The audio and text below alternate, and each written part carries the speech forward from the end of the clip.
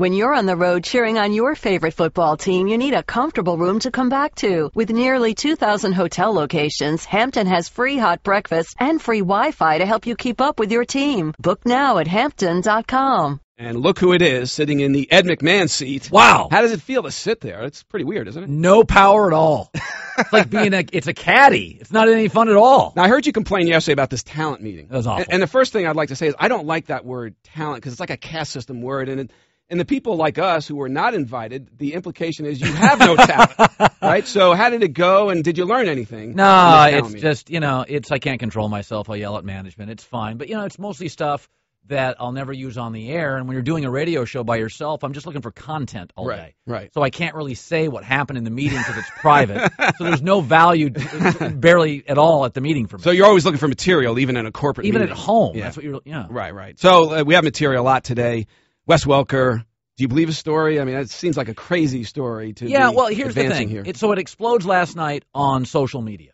And I don't spend a lot of time on Twitter, but last night I was on reading a bunch of articles, longform.com. You ever gone there? I have. That's great. Yeah. So I'm reading stuff, and all of a sudden there's these Molly jokes and Molly, and I don't know what that stuff is because I'm not a big drug user. I don't know what Molly. I didn't know until today what Molly was. So Wes Welker says, I didn't use it. I don't know what it is.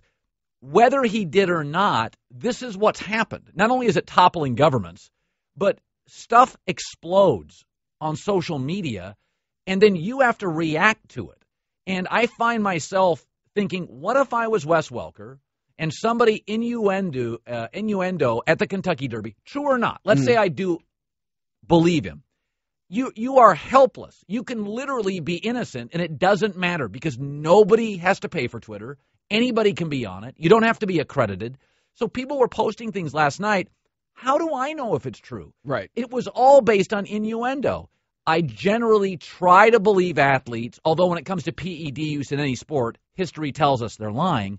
But I watched it explode last night on social media, and my first takeaway is it's out of control.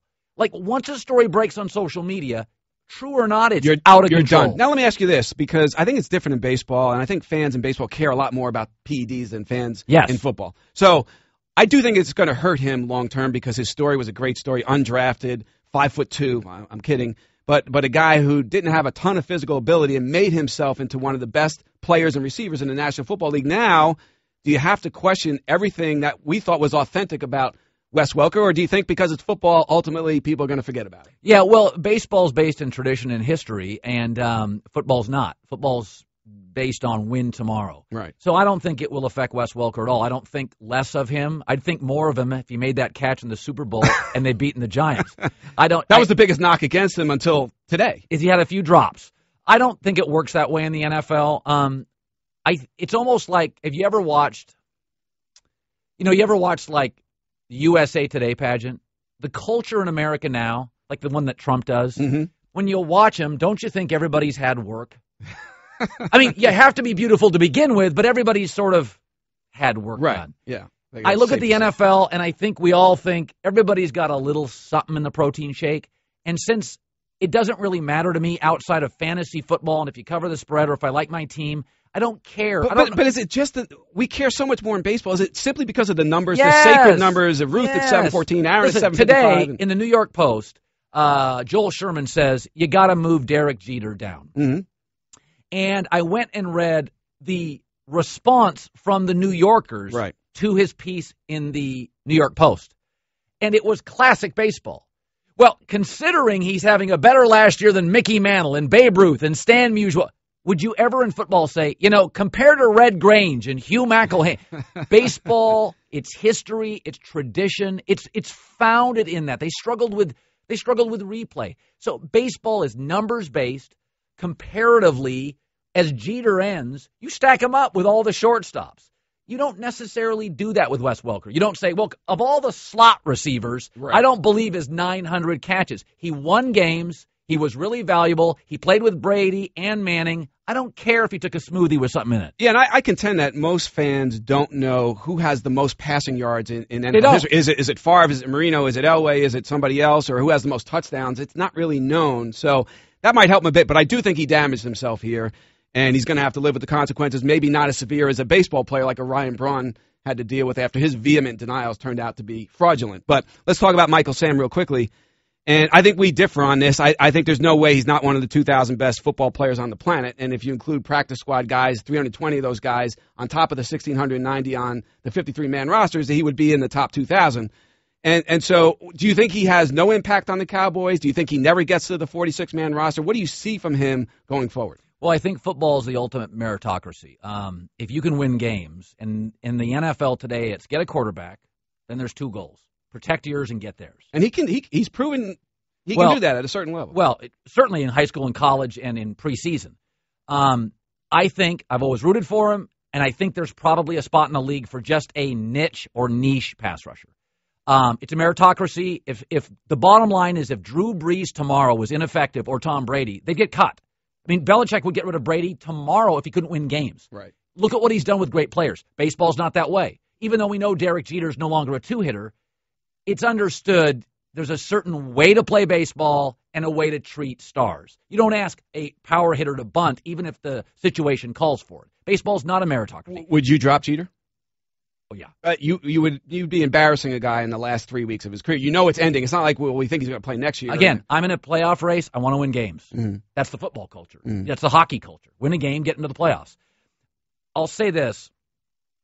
When it comes to Michael Sam, I think the mistake that a lot of, and I'm not saying you're making a mistake, but people are saying, well, he's one of the best so-and-so players in the National Football League. This league has never had the best players on all the rosters. There were probably 9 to 12 guys cut because they're just a little too expensive. There were probably 9 to 12 guys cut because they're close, but they're not great in the locker room.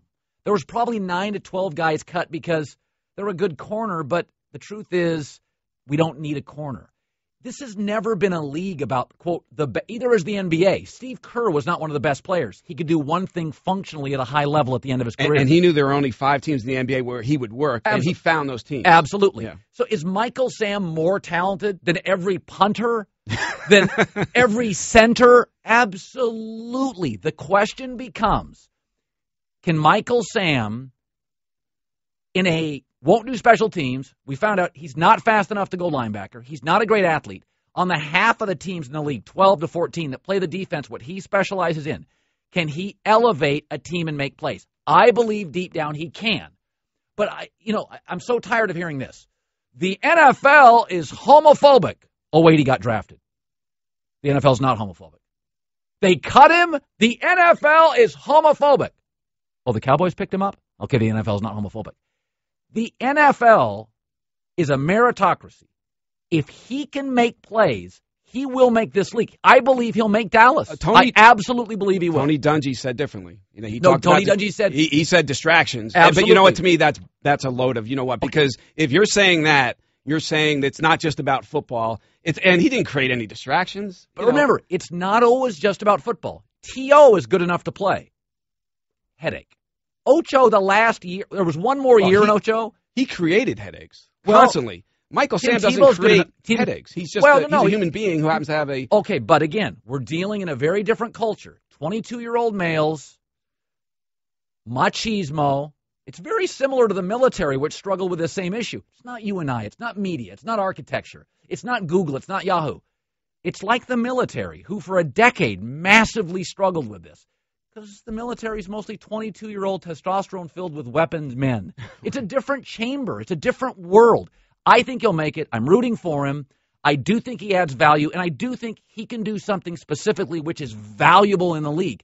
But the most talented guys have never made this league. The New England Patriots are the most successful franchise in the last decade. Is Matt Slater good enough to make any other team? No. But he fills a role for Belichick. So it's not just that Michael Sam's talented. By the way, they drafted a guy in New England who was a rugby player at Ohio State. They did.